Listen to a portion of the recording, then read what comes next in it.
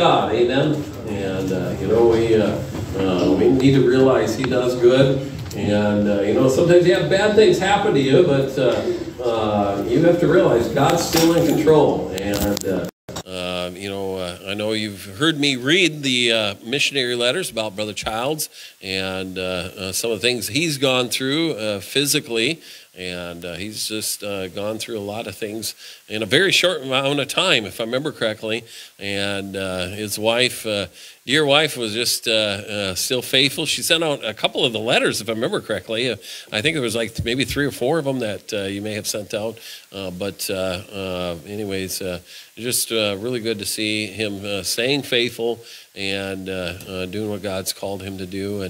And so without any further ado, I'll have him come, and you be sure to give him your undivided attention here tonight. Some of you have never met him. He actually came during COVID. We were talking about that, and we had just started meeting all together. We had originally started off meeting in separate rooms, and I think they came for like 2 weeks. We had some additional seating, but nobody sat in there, so we took it away, and I think they came the 3rd week. So I think we had just taken away all the additional seating. It was in May of 2020, if I remember correctly, about that time, and we went out to Olive Garden. You remember that? Okay, I remember that. We went to Olive Garden because it was still kind of weird. They were having everybody kind of still, social distance and all that. And I told them, I said, we're not worried about it, amen. Anyways, it's good to have him here. So you give him your undivided attention here tonight as he brings the word of life to us, all right?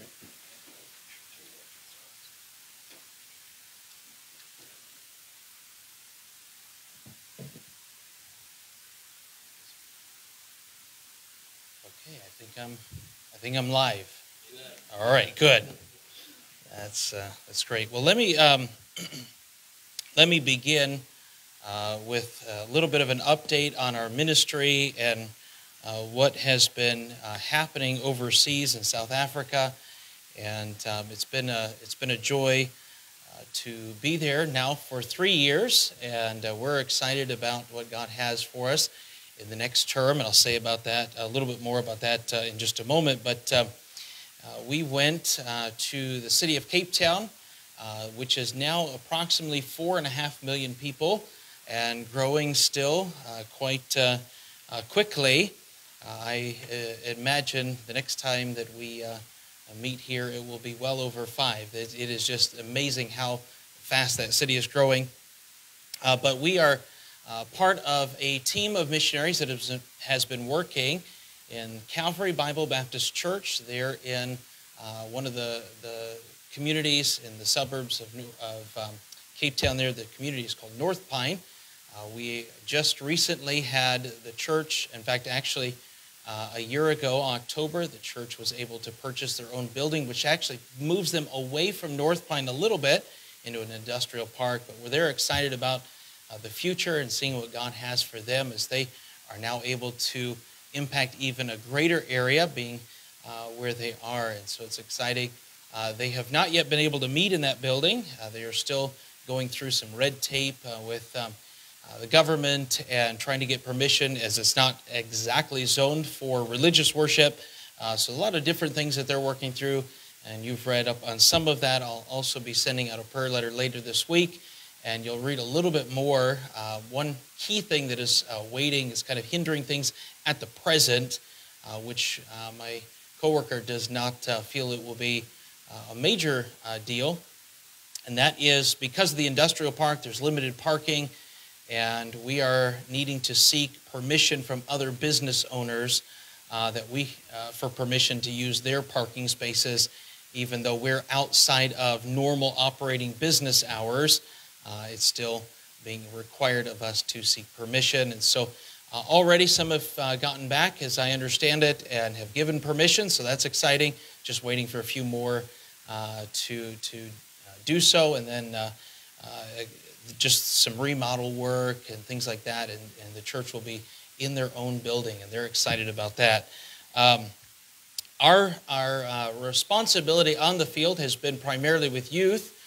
We've also taken care of, obviously, music, and we've had some outreach opportunities and things like that just in the church ministries. But youth has been our primary focus, and we're excited to see what God has been doing with these teenagers. And again, you've read some of the great reports there of how God's been working. We're excited about just the young people that are coming regularly.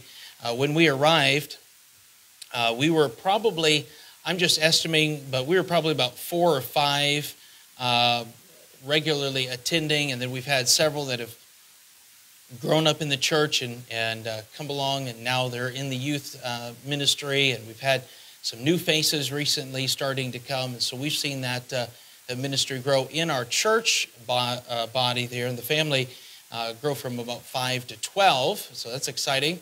But on Friday nights, we include 2 other sister churches, and so they come for every other week for youth night. And the Friday before we left, which would have been about the 5th or 6th of September, whatever the date was, we hit our high at, I think it was like 27 or 28. And these young people really do represent the future of South Africa, the future of these churches. When I was preparing for, I was hoping to have a video presentation, then you wouldn't have to hear me so long, but it was not completed in time. But as I was doing some preparation for that video, I learned, I did not know this, but 40% of South Africa's population, and Cape Town is very similar if you look at their statistics as well, 40% are under the age of 25. And 6% are under the age of 40. That means 2/3 of the country's population are my age or younger. And so as you're thinking about church planning in South Africa, you're going to have a very young congregation, and that's thrilling because the opportunity to disciple young lives and bring them along in the faith and just really challenge them to live for God is really staggering, mind-blowing, the opportunity that's before us. So we're excited what God has been doing. My wife, as we were concluding, and let me make the general statement, then I'll mention what my wife was able to do. We have seen through that teenagers that have been saved and baptized, joining the church, and my wife was starting discipleship with one of our young ladies before we left. Unfortunately, we weren't able to complete the lessons, but she and her mom both, we are excited. They will be baptized soon. I don't know when. We don't have our own building, so we don't have our own baptistry, so we're borrowing one of our church members' swimming pools, and right now it is winter coming into spring. So they're waiting for a little bit warmer weather, but she is excited about being baptized and joining the church right away. And it's just a thrill to see what God is doing. It's an exciting time for the church. And again, as we think of just the potential of these young lives, I mean, there's our pastors and our deacons and our evangelists, and I believe future missionaries to other parts of Africa and the world. So I'm excited with what God's doing. And also faithful church members. We need those as well. And so I'm excited to see what God's doing in those young lives. But most people are wondering, and they know about the situation we went through this last year. And as Pastor mentioned, it was fast. My wife and I had left for a short vacation. We had spent 2 years, I believe it was, no break, just kind of doing what we needed to do in the ministry. And we had just come through a very busy June, July. And so we decided we're going to take a few days, we're going to get apart and just take a little vacation. So we did, and toward the end of that vacation, I started not feeling well. And long story short, after about 4 weeks of not eating and losing a lot of weight, if you want to lose weight, that's a great diet. Stop eating. It works every single time. My wife got concerned, of course, and I just thought a little more rest, take another pill or something of that nature, and I thought I'd be fine, but it did not happen that way. And after about 4 weeks of that kind of illness, just hanging on. My wife convinced me to go to the doctor, so I did, kicking and screaming. I don't like doctors, and some of you men can relate. Some of you ladies probably can as well. I avoid them as much as I can.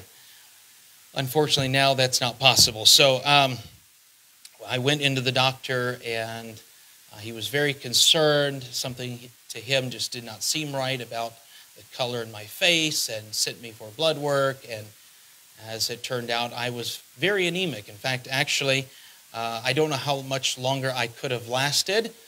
My hemoglobin had dropped from 13, which is somewhat normal, 13 and a half. I was down to about 6 and rapidly dropping. So I don't know, the situation there, how long I would have been able to live, but we caught it just in time. The Lord is good that way.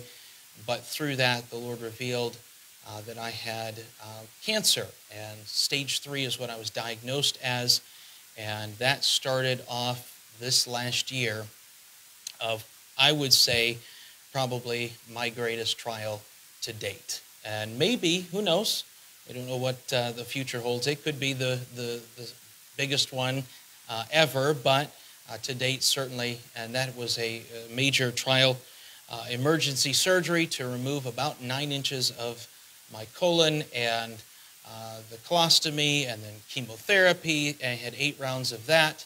And then we were just back in the States for a short time in May and June, and then returned back to have a second surgery to reverse all of that. And as you probably can guess, it's easier to take it apart than it is to put together, but God was gracious, and everything is back working, and doctors are happy they let me come.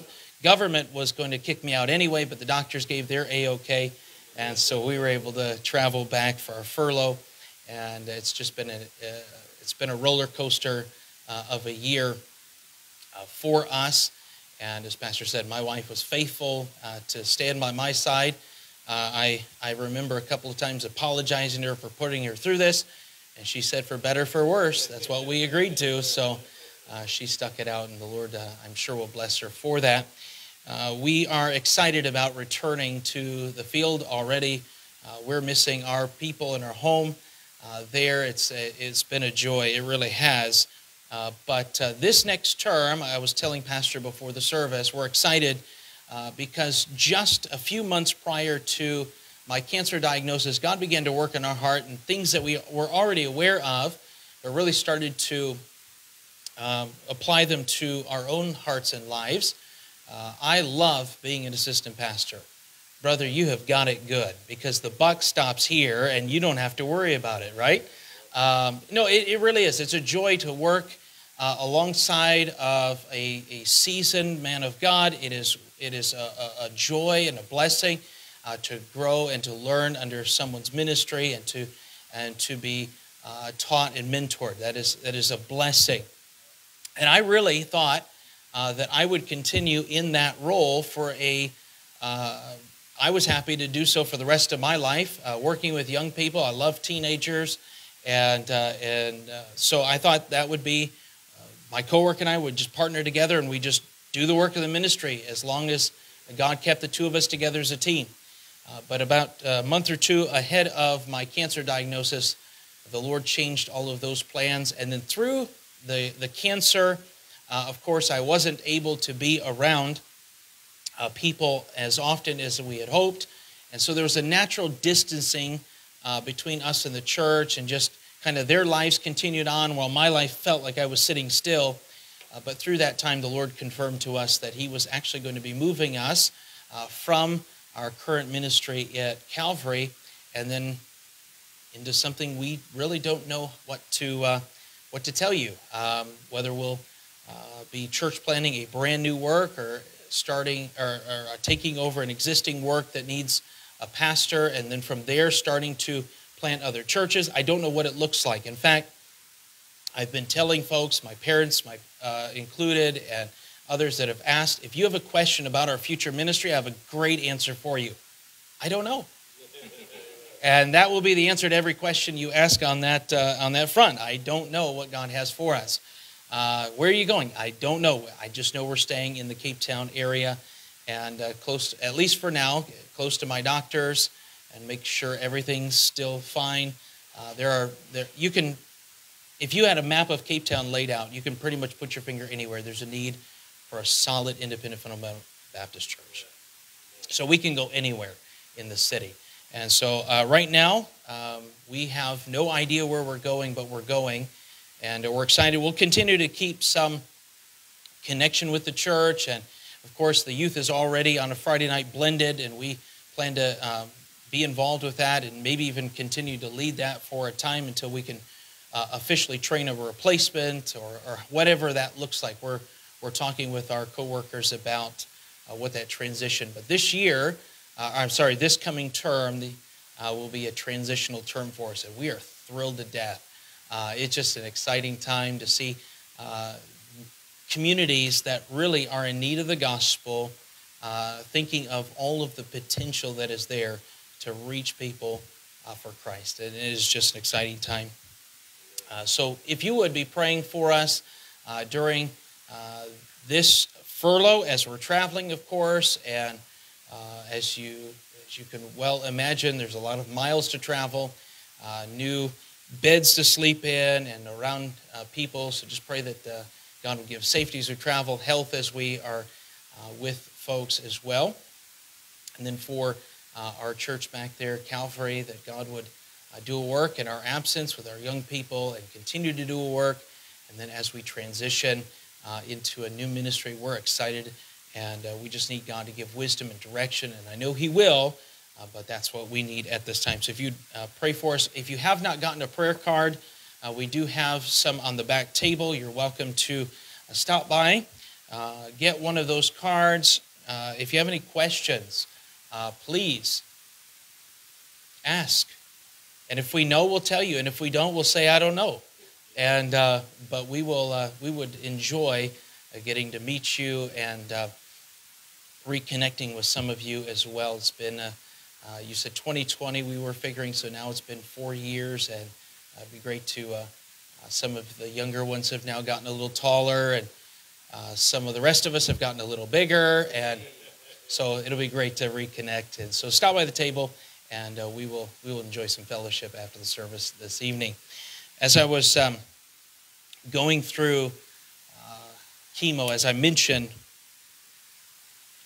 this had to be the most difficult thing we had to face.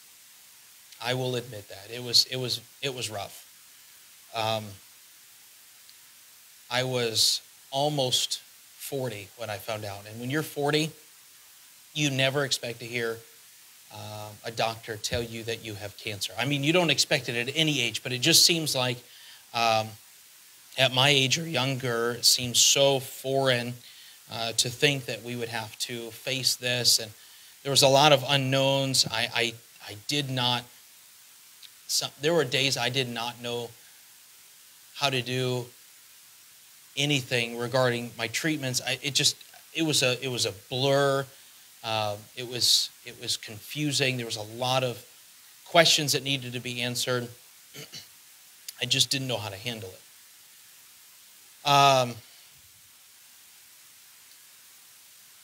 Sitting in that hospital, I had to have a blood transfusion. The blood count was so low, my doctor said there's no way you're going to be able to recoup this on your own. And we went through that, and that was difficult, but we got through it. And then the CT scan, after, I'm almost immediately following, within just a few hours of that, I'm in the CT scan, and I'm getting the results, and I'm looking at the screen, and the doctor shows me, the surgeon shows me what he sees, the abnormality in my abdomen, and but he's confident it's not a problem, don't worry about it. It's just something strange. We're going to go in, we're going to look, we're going to see what it is. If it's a problem, we'll take it out. If it's not, you'll be fine. To him coming back on that Thursday and saying, I'm not sure, I'm not 100% certain, but it looks like cancer, but we have to wait for results.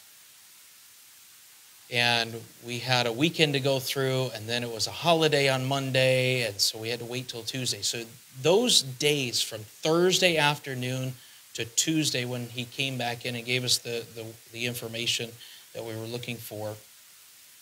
Those were difficult days. Just going back, and if I might even just say this, it was Thursday a year ago. So just a few days ago was my 1-year anniversary of the official diagnosis. And I'm sitting there in that hospital room, confused. I'm questioning. God, I don't understand why. Going through a range of emotions, you know. But probably the biggest one for me was fear. Now, I will say this, as I've mentioned already, I don't like doctors. Not personally, I'm sure they're great people, but not for me. You want to go to the doctor, have fun. I don't consider that fun. I prefer to stay, and I've always been healthy. And so I don't enjoy doctor visits, even routine checkups. I don't enjoy them at all. So to go through this was a challenge and really a fearful time for me. And then to sit there and wait that weekend and finally get to Tuesday, and the surgeon walks in and says it's cancer, stage 3B, and you're going to need chemotherapy, and I'm going to send an oncologist in, and we talked for a few minutes. My wife wasn't even in the room. I was the only one there that morning. And it hit like a ton of bricks on your chest because everything now has changed. It's not just the fear of the unknown. I have a great fear of needles. That's why I don't like doctors. They have sharp, pointy things that they stick in you. And so I knew chemotherapy was going to be a lot of needles. And I was going to have to face some of the most difficult fears that I have ever had over my life thus far. By the way, I still don't like needles. I've gotten through them, but I don't like them. I will still avoid them if I can. I spoke to the oncologist, and he asked us to consider he gave me his opinion. He gave me his, the fact that he agreed with the diagnosis, but he told me, he said, you're going to have to make a decision. Are you going to have treatment here, or are you going to have it back in the States? Well, we started contacting people. What do you think we should do? I have obviously our parents were involved in that conversation, and my pastor was greatly involved in that. Deacons of our church gave some input to pastor, and kind of he funneled it to us. I have some very dear counselors to me that I asked them to pray and just ask God to give us wisdom. A lot of decisions. God ultimately gave us peace to stay right where we were. The medical was fantastic, and now looking back on it, we're glad we did. I mean, we have no complaints about the treatment that I received. But I remember it was the day before my first chemotherapy treatment. And I remember sitting there on my bed. At the time, of course, I was still very sore from surgeries and the recovery, and I knew that I was going to be back in treatment where I needed to be I didn't feel well. We have a little dog, and so we didn't want her getting too excited, so I actually moved to the guest room for a few days after my treatments and things. So I was getting ready, and I'm sitting on that bed just alone with God, and I'm questioning, and I'm scared, and I'm asking God, okay, I'm about to face this thing that I've never faced before, and I've heard all the horror stories of chemotherapy, and Lord, I don't know how I'm going to face this. I remember telling the Lord, I remember people, and by the way, people were emailing us, and they were sending words of encouragement and Bible verses that they had found helpful to them, and none of them brought comfort to me directly. But I remember saying, Lord, I just remember something I read some time ago. I couldn't remember where. think it's in Psalms. I said, but Lord, I remember the verse talks about how you hold us up with your right hand. I said, and I think it also talks about you holding our hand. I said, I'm about to go in, and when I face a needle, you know how I have found the best way to handle a needle? Hold somebody's hand. I'm 40 years old, I'll still hold a hand. And just let me squeeze, brother. You know, here we go. I had my second surgery here in June. I had part of the incision opened. It was bleeding a lot. We're trying to control it. And finally, the surgeon says, you're going to need extra stitches. And I went, oh, no, that means another needle. He says, actually, it's going to be about 6. Of course, my eyes are getting like this. And I remember I had a short little South African man who was my nurse at the time there in ICU. He was willing to hold my hand. I tell you, I squeezed his hand for all it was worth. It's okay if you, men, it's okay if you can't face the needle, hold somebody's hand. Just don't break their hand. And I had lost enough strength, I didn't. But anyway, that being said, I said, Lord, I'm going into this time, and I really need you to hold my hand.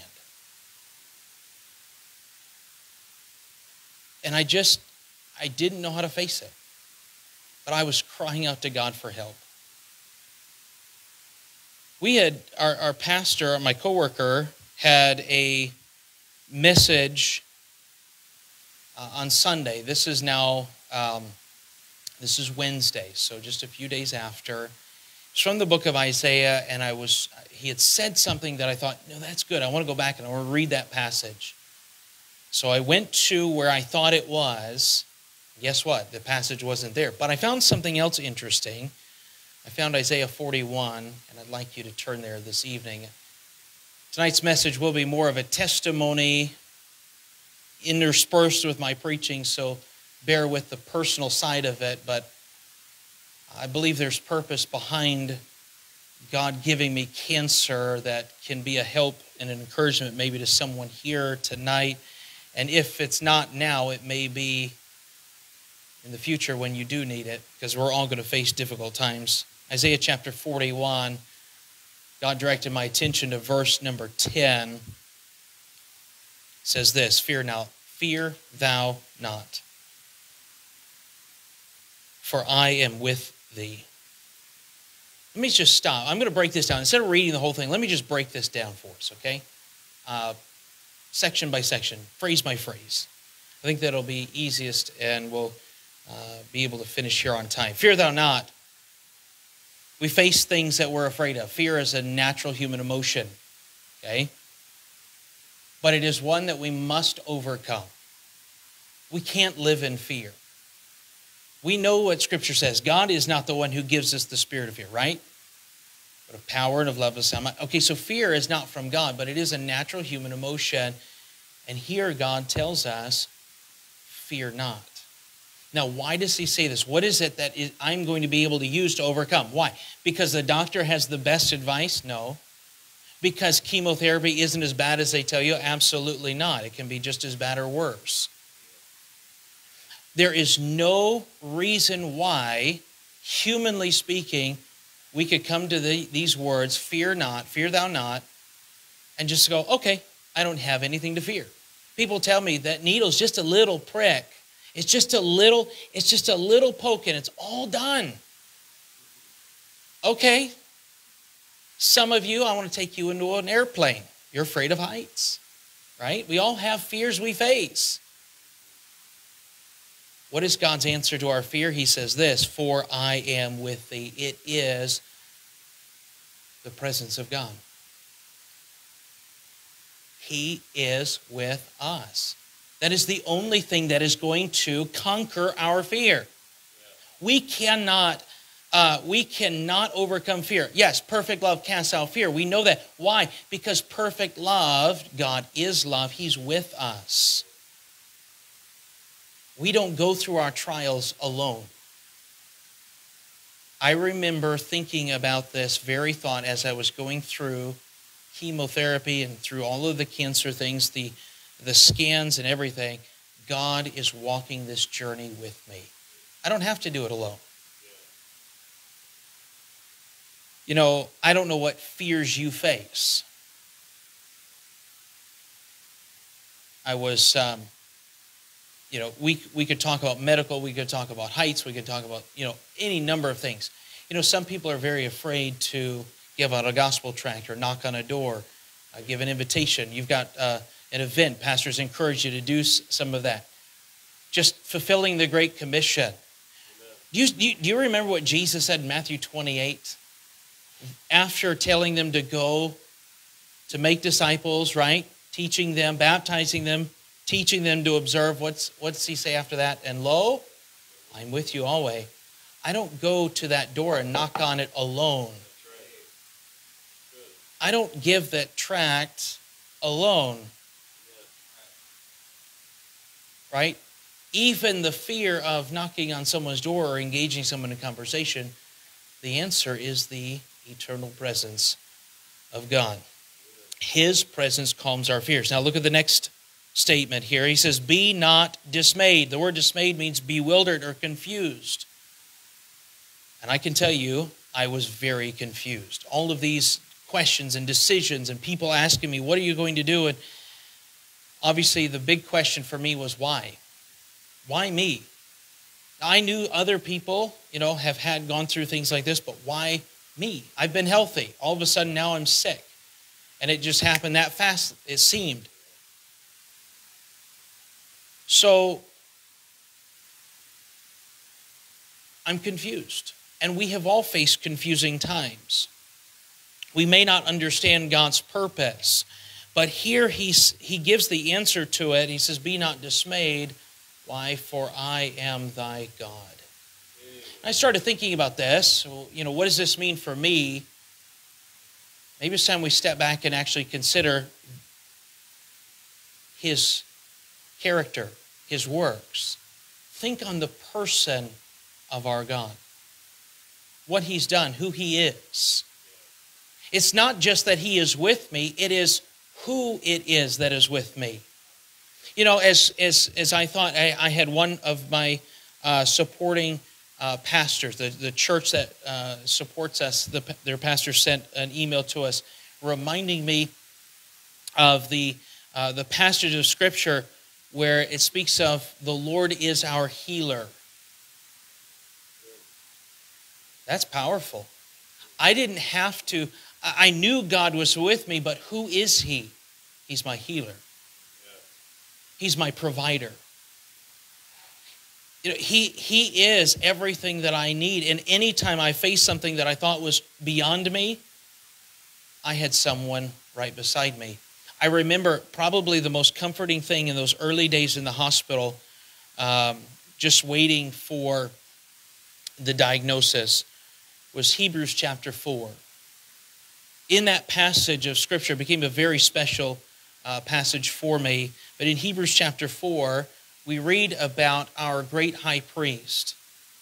That high priest, Jesus Christ, it says he is, now I know it uses kind of a double negative there, but so let me bring it back to the positive side so we understand a little more clearly. He is touched by the feeling of our infirmities. Jesus knows exactly what we're going through, and that was comforting. But you know what was even more comforting for me? It says he understands the feelings of our infirmities. He understood all of the range of emotions that I was going through. I wasn't just sitting there experiencing and going through the difficulty of waiting. He could understand the hurt, the anger, the bewilderment, whatever it was, right? The fears, the feelings of our infirmities. He was sympathizing with them. That's what that word means, touched. He's sympathizing with us in those times. So it's comforting to know that God is with us, but it is also comforting to know who it is that is with us, our God. Who is he? What has he done? Focusing on his person and character. As we were going through this time and as I was studying, I found myself running to the book of Psalms, as you could imagine. You're looking for comfort, you run to Psalms. And I decided at the suggestion of someone that I had found online, and I know that's dangerous from time to time, okay? But this one was safe, okay? This one was okay. But as I was reading this article, a person who had been in a situation similar, different cancer but similar, challenged his readers to go to Psalms and look for hope. All the words that are translated as hope or some variation of it. So I went a little further. I have my Bible app, and I went and found all the Hebrew words, and it may not come out as the word hope or hopeful, but it might come out as trust, refuge, things like that, fortress, whatever it may be. But I remember reading in Psalm 119, Scripture says there, the psalmist writing, he says, "It has been good that I have been afflicted." That's hard when you're sitting in a bed of affliction to say. Sometimes you can look back and say that. But you know what I learned through the trial? Something that I've been told, but I had to take it by faith. God does everything right, and He makes no mistakes. My cancer was not an accident. It was not a mistake.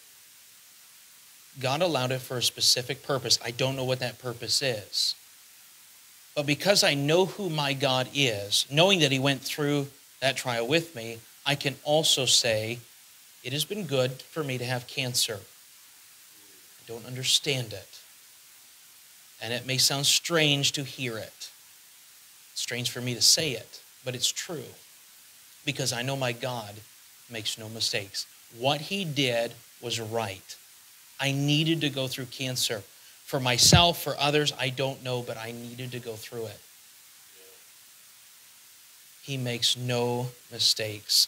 Then, following this statement, there are 4 promises. 3 of them in this verse and 1 in a later verse. He says this, "I will strengthen thee." Going through something like that, and it doesn't have to be cancer. It can be a lot of things. You feel weak. Thankfully, the Apostle Paul went through a similar situation where he felt weak too. Remember his response, 2 Corinthians chapter 12, that he received from the Lord? "My grace is sufficient for thee. My strength is made perfect in weakness." Paul even then goes on to say, "For when I am weak, then am I strong." Not because there is strength in and of himself, no. But because he is given the strength from the Lord. I can't remember how many times I just felt weak. I'm still not at full strength, human strength. We'll say almost 90%, okay? There were days I didn't even feel like I was 50%. I probably was, but I felt a lot worse, in every one of those times, God gave strength. It enabled me to do what I needed to do for that day, and it was many times a day by day by day. God gives strength. Every chemo treatment. I had my treatments were on Thursdays. Infusion, needles. I go in for the treatment. It was usually about 2 to 3 hours, most often closer to the 2.5 to 3 hour mark. Sometimes it was a little less. So I sit in there, and I felt pretty good through most of the treatment. I'd come home, and I might feel okay for a few hours, but then you start to feel it. And then, of course, 14 days of tablets, you're taking all of these chemicals through your body, and it didn't help, right? So, there was, I'd pull on it. Usually what would happen is Friday through about Monday was my worst. That's when everything dipped and I didn't feel well. Then you kind of start pulling out of it slowly and feel good. But then, and I do that for the tablets for about 2 weeks. God was with me every step of the way, giving strength And, I'm thankful I had my wife, but there were times even I felt bad that I couldn't do more. God gave me exactly what I needed in the time that I needed it. Strengthened me. The next one, he says, yea, I will help thee. A lot of these promises, there's some overlap, right? I needed help, and even thinking about, we had a woman was employed by the oncology center. She was kind of a support liaison type thing where she would try to encourage, see how you're doing, and humanly speaking, she was good at her job. But before, we had just met with the oncologist. I hadn't even started treatments yet, and she encouraged us to have kind of a support group, some people around us that could help. And, friends and family were here, supporting churches were here. I was there. We had our church family on that side, but again, their life was continuing. There were days that just felt like it was my wife and I. And even through those times, and thankfully we'd have people calling, people checking in, sometimes physically from our South African friends, and then some of the missionaries. And then we'd have people checking in by email, just finding out how things are going. But there were days that whatever support we had, it wasn't enough. And yet God says He'll help us. And He did. There were days of discouragement. I just needed God's help. Went on through this next statement here, and it says, and again, it overlaps here. He says, I will uphold thee with the right hand of my righteousness. I will uphold thee with the right hand of my righteousness. Sounds kind of like that verse I was looking for in Psalms. By the way, it wasn't in Psalms.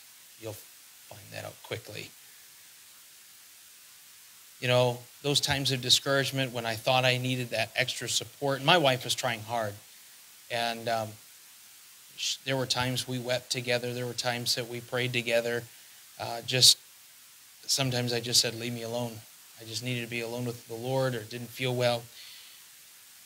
Discouraged. Like I said, apologizing. I'm so sorry I put you through this. It's not your fault. It's not like I caused cancer in my own body. But whenever I was feeling discouraged, this portion of this verse was made real. God, He upheld me with His right hand, the arm of strength. He sustained us. It would have been very easy many times to give up and quit. To just come home. It would have been easy to just, in some way, let me back up. My grandfather had a similar cancer, colon cancer. It ended up spreading, and he was much older than I was when we were respectively diagnosed, but I watched him suffer through it. And that was many years ago. I wasn't sure if I could handle it. He did well. I wasn't sure, and I'm sure he felt the same way. And I heard stories during my treatments of the struggles my grandfather went through, even though he's home with the Lord now. So it was a very difficult time. It would have been easy to just stop treatments. It would have been easy not to start them.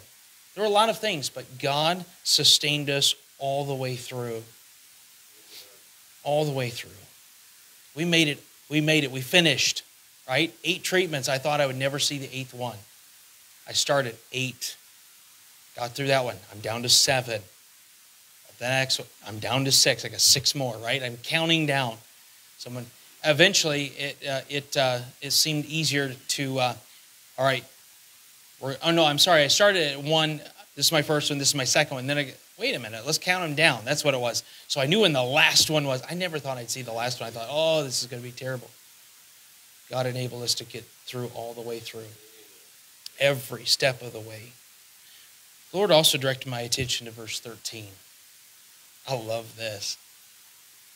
He said, for I, the Lord thy God, will hold thy right hand. As I said, that passage wasn't in Psalms, it was right here. And literally minutes after praying and asking God to hold my hand as I go into treatment, to sustain me through what was very likely going to be a very difficult time, God brings my attention right to this very passage. It came alive in those moments. And you've experienced some of those things too when you've gone through difficult times.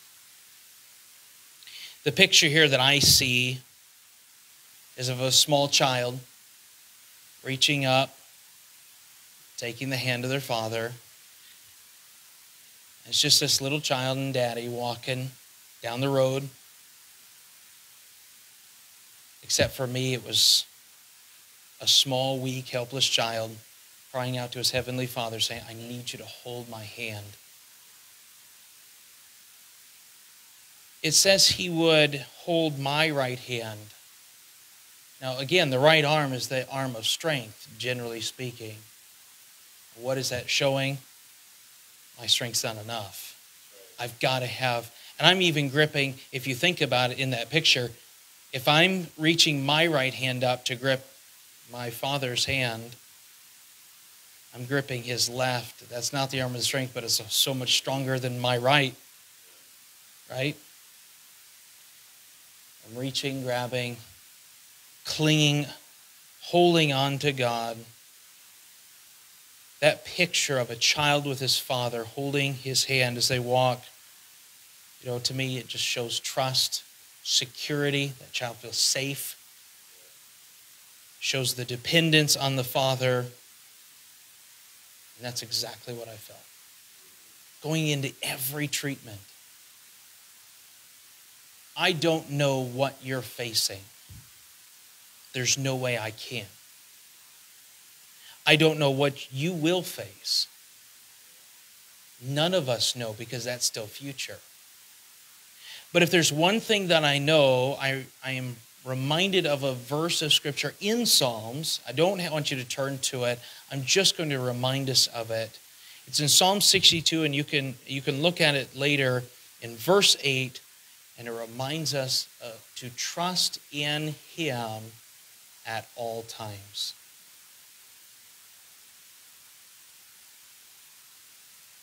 Friend, may we remind ourselves that God has repeatedly proven Himself to be trustworthy. We've heard it. And sometimes you have to go through difficult times to really learn it. I'm a slow learner. Okay, I guess I needed to go through the rough time to learn it. But the word trust Him, that word trust is one of those words that has that idea of hope tucked into it. It means to hasten, to run for refuge. How often do we wait before we go to God? Right? I'm just going to, for me, in this trial, I'm just going to take another pill. I think it's just something small. It's just a cold. It's just the flu. Another pill that'll help. A little more rest. That's the way I am. I try to do it myself. If I can, I try to do it myself. How often do we go to God first? We just run to Him immediately. Father, help me. I don't know what I'm doing, but I need you to hold my hand. Get me through this. This word is often translated as hope. It says at all times, even when we think we can or we can't handle the circumstances, but trust in Him regardless of the circumstances, just trust in Him. I find it easiest when the rug's pulled out because I have nowhere else to turn. When I have nowhere else to go but to God, that's to me the easiest. But it says this, pour out your heart before Him. We do that easily when that rug comes out. We do. I love this next statement. He says this, God is a refuge for us. The word refuge is a shelter, a place of hope. Trust. Run to Him for refuge. And then at the end, basically it says, in Him you'll find a place of hope, a place of refuge. God has proven himself to be trustworthy and faithful in every circumstance. He's never failed, and I love that we started with that. Him. Jesus never fails. Go back and read those words. They're powerful words. He's never failed us. So why do we try to handle these things on our own, to face our fears on our own? Why is it that we take too long and we wait till we've tried everything else, then we go to God? Trust in him at all times. These verses, this one in particular, the Isaiah passage, became the passage of Scripture that I walked into every single treatment with. I latched onto these verses. They became dear to me. And maybe these verses won't be quite as special to you. But whatever the case is, we serve the same God, and he's still just as faithful. He will sustain you through all of your difficulties. He'll be there. He'll hold your hand. He'll give you the strength. He says this, and I'm done. He says this at the end of that verse, verse 13. He says, "Fear not." And he repeats, "I will help thee." We have no reason to fear. He's right there with us. We can trust him. Father, we thank you so much for simple truths. Unfortunately, for me, I needed to learn them in a very difficult time, under difficult circumstances. Father, I pray that tonight's message would be a help, would be an encouragement, would be a blessing to someone sitting here. They would learn some of the same truths that I have had to learn, and maybe there are others here who have already faced difficult things and they've learned these. May we remember what we've learned and not forget to run to you for refuge. You are our place of hope. We can trust you. Thank you, Father. You are a good God. You make no mistakes. Thank you for the good, for the bad. For it causes us, it forces us, it tests us, it challenges us to trust you more. We pray for just your hand of blessing and the conclusion of this service, and we ask these things in Christ's name. Amen. Pastor. With every head bowed, every eye closed, nobody looking around. Perhaps God has spoken to your heart. Say, Pastor, I need to learn to trust the Lord a little bit more. I've been trying to get out of my situation, trying to do things on my own. I just need to trust the Lord. God spoke to my heart during the message tonight. Pastor, would you pray for me? Would you indicate that need just by slipping your hand up and slip it back down? I'll see your hand. God knows your heart's need. Yes, thank you for the hands throughout this building here tonight. Thank you. We slip them down. Maybe here tonight, and I don't know every single heart, but maybe you'd be honest and say, you know what? I've never trusted Christ as my Savior. I can't even trust him through my trial because I've never trusted him as my Savior. There's never been a time that I recall that I put my faith and trust in Jesus Christ and him alone. God spoke to my heart. Would you pray for me? Would you indicate that need just by slipping your hand up and slip it back down? I'll see your hand. God knows your heart's need. In just a moment, we're going to have Brother Salama sing as the pianist continues to play. But if God's spoken to your heart, I want to encourage you to come in just a moment. You're going to use these steps as an old-fashioned altar. Won't you come?